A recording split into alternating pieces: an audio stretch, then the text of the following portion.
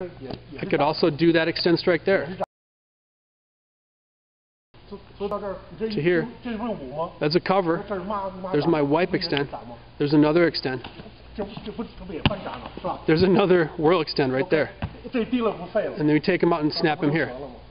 So a lot of things in Yin Style Bagua. It's not just one spot you're using to strike. Usually what will happen is he comes in here, we'll draw the hand.